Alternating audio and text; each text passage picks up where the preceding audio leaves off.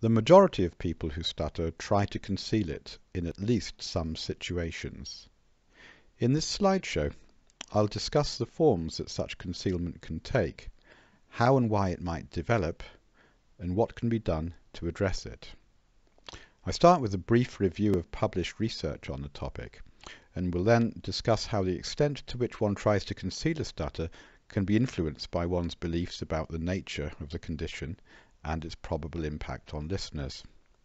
I'll consider the extent to which such beliefs are likely to be accurate, and the extent to which changes in such beliefs, both on an individual and societal level, have the potential to benefit people who stutter.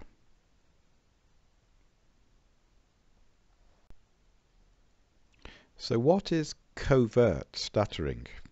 Actually, the term covert stuttering is a bit problematic, because covert stutterers in fact rarely stutter. Sometimes it's referred to as interiorized stammering or stuttering, for example in Carolyn Cheeseman and Rachel Everard's book Stammering from the Inside Out. But that term also fails to capture its essence. Concealed stuttering or stuttering concealment may be a better option, inasmuch as its key attributes are the desire to conceal from other people the fact that one stutters, and the development of a sophisticated repertoire of avoidance strategies to conceal stuttering. In fact, the majority of people who stutter try to conceal it in at least some situations. Some of us may do so because we perceive, rightly or wrongly, that we would be penalized in some way if our stuttering was revealed. Others may do so because they consider it to reflect an undesirable weakness in their own personality. Either way, the desire to conceal stuttering constitutes a cognitive burden that may impair our ability to communicate, and that may itself lead to an increased propensity to stutter. Arguably, the best way to reduce the desire to conceal stuttering is through research and education. Through research, because research has a capacity to clearly demonstrate that stuttering does not stem from any form of personal or moral inadequacy. And through education, because education is arguably the most efficient way of dispelling false beliefs. However, as long as stuttering continues to be portrayed and perceived by society as indicative of a weak or ineffective personality, people who stutter will continue to be motivated to conceal it.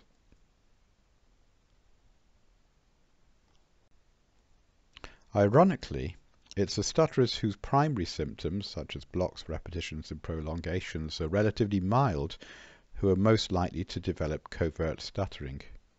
This is because mild stutterers are more easily able to hide their symptoms, and are therefore more tempted to do so. And it's only stutterers with the mildest symptoms of all who are able and likely to try to hide their symptoms of stuttering entirely and pretend that they don't stutter. Thus, paradoxically, one frequently finds that people whose visible, overt symptoms of stuttering are relatively mild suffer more from negative thoughts and feelings and low levels of self-esteem compared to those whose overt symptoms are relatively severe. Although covert stuttering is often considered by therapists and researchers to be distinct from overt stuttering, it's really more accurate to think of it as part of an overt-covert continuum. So, for example, although people with the most severe overt symptoms may understandably try to avoid speaking as much as possible, they rarely try to hide the fact that they stutter, simply because it's not possible to hide a severe stutter. Often people with moderate symptoms find that they're able to hide their stuttering from some people, but not others. So consequently, such people generally have a circle of family or close friends who know about it, but may nevertheless successfully manage to hide it from people that don't know them so well. At the other end of the spectrum are people whose overt symptoms are so mild that they manage to hide the fact that they stutter from everybody. Such individuals often suffer greatly as a result of having nobody that they feel able to confide in. Certainly most of us try to hide our stuttering to a certain extent, and to do so is perfectly understandable and not necessarily a bad thing. Arguably, there are times when hiding it is the best thing to do, not least because some people or cultures associate stuttering with a weak character, dishonesty, personality disorders, possession by demons and things like that. And in such company, revealing yourself as a stutterer could put you at risk.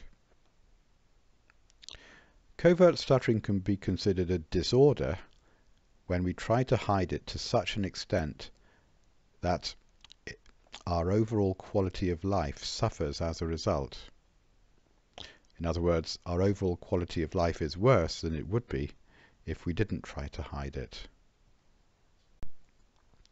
The prevalence of covert stuttering, that is, of people who try to hide the condition more or less completely, is unknown. Cheeseman and Everard, who work in the City Lit in London, have reported that a disproportionately large number of females attend therapy courses for covert stuttering. This could be interpreted as suggesting that it's more prevalent amongst women than men. However, it may simply reflect the fact that women are more likely than men to seek help. Whatever the case, the recent popularity of internet groups for covert stutterers suggests that the phenomenon may be substantially more common than generally thought.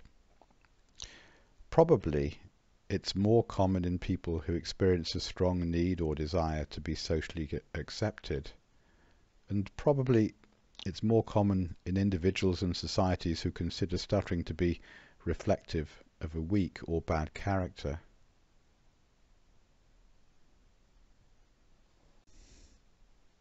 So how does the process of interiorization of stuttering begin? Well, in the beginning, when the symptoms of stuttering first start to arise, we're unable to anticipate that they will happen. And so invariably, our first stuttering is always overt. It's only when it starts to occur on a regular basis and starts to form a recognizable pattern that we become able to anticipate when and where it will happen, and consequently we also learn how to avoid it. Covert stuttering could be considered as a secondary symptom or secondary manifestation of stuttering, inasmuch as it develops in response to the primary symptoms.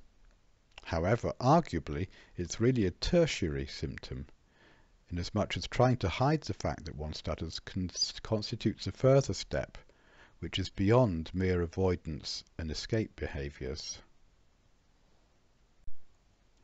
To clarify just how much of a problem concealment is, that is, how much of a problem trying to hide stuttering is, it's useful to consider it in relation to Sheehan's iceberg model of stuttering. A lot of the under-the-water stuff in Sheehan's iceberg can exist in people who are not covert stutterers. So covert stuttering could be considered to be more like a second iceberg that is even deeper than the first.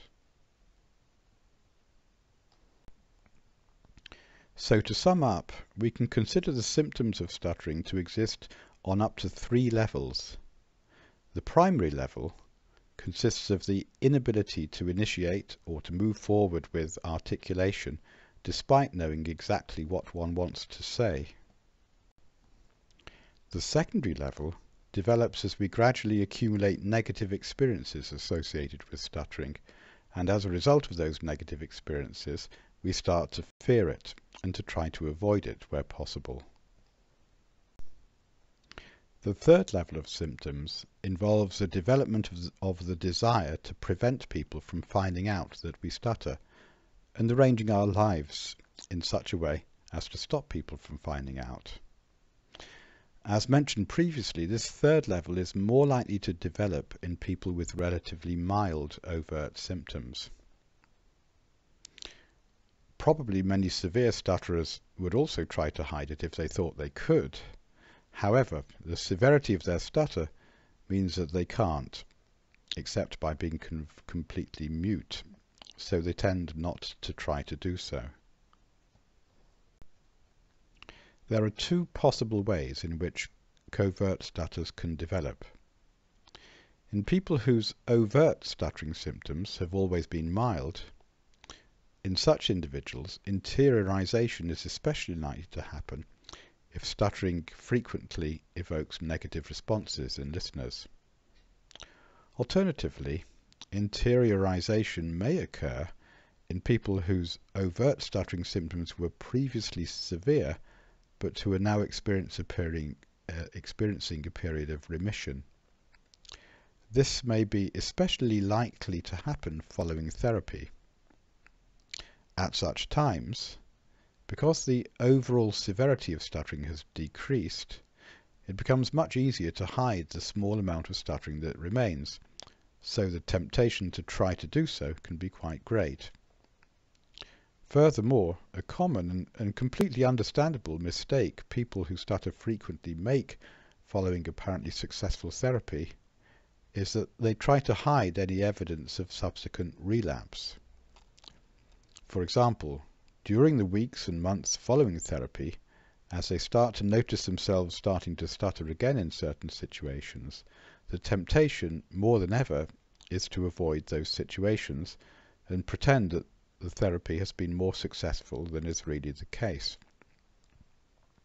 It's also quite possible that this process of interiorization following therapy may occur without our being consciously aware that it's happening. So often, following therapy, people who stutter find themselves able to continue to produce far fewer overt symptoms of stuttering. However, their fear of producing such symptoms has actually increased. Essentially, what has happened is that the proportion of the stuttering iceberg that is visible above the surface has decreased, but only because the iceberg as a whole has become somewhat more submerged. Overall, its size remains unchanged. I'm currently in the process of writing an account of how this once happened to me, so after reading this slideshow, check the website to see whether or not I've posted it yet. A number of prominent researchers and clinicians have argued that some forms of therapy actually promote interiorization of stuttering. For example, Joseph Sheehan made the following suggestion with regards to the increased fluency that results from fluency shaping and other techniques that only focus on the reduction of stuttered disfluencies without taking into account aspects of stuttering below the iceberg. He said, "We suggest that the figures published on the establishment of fluency are mostly suppression figures and not ultimately recovery figures, and that the more successful a suppression, the less the chance of eventual recovery." The perspective the SSEP takes on this issue is that fluency shaping and other techniques that target the superficial symptoms of stuttering do have an important role to play in stuttering therapy. However, it's vital that such techniques are also supplemented by other approaches that target the underlying psychological issues, as well as techniques that teach stutterers how to quickly get going again when they find that they've got stuck. As people who stutter, what can we do to address the problem of covert stuttering? Well, the first step, which hopefully this slideshow will have already helped you to make some progress towards, is to understand what it is and why it occurs. The second step is to identify whether or not you do it and to what extent it's harming you more than helping you. This is not as straightforward as it sounds, as each of us are subject to somewhat different social circumstances. If one lives in a country or society where people are routinely punished for stuttering, there may be many circumstances where hiding it is the most sensible thing to do. However, as long as we continue to hide our tendency to stutter, we'll be unable to reduce that tendency. Ultimately, if we want to progress, we need to live in a social setting where it's all right to stutter, even if this means moving to somewhere new. Often the biggest obstacles can be parents and extended family.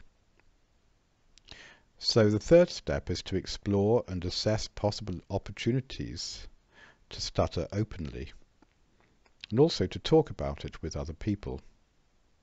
If you live in a culture where such opportunities don't exist, you may find that the internet is the best place to start. There are several online groups that provide chat opportunities for people who stutter. There are also a number of dedicated groups, especially for covert stutterers, and especially for female stutterers, should you happen to be female. Of course, there is a stuttering support. If there is a stuttering support group near you that meets regularly and that you can attend, that may present an ideal opportunity. Whatever the case, formulate a plan of action. Create a hierarchy, starting with the things that you can do that are safest and least likely to result in negative responses from other people. Meeting and talking with other stutterers is a good starting point if you have that opportunity. Then, as your confidence grows, gradually allow yourself to stutter and perhaps talk about stuttering with more people, including some of the ones who may respond negatively. More often than not, when covert stutterers take these steps, they discover that most people are far more okay about it than they expected. It's likely that many of the people that you think you've been successfully hiding it from already know that you stutter, but themselves never felt confident enough to talk about it with you. That said, very few non-stutterers fully understand quite how serious a disability stuttering really is and how deeply it affects our lives and well-being. Tread carefully, because not everyone's response will be supportive.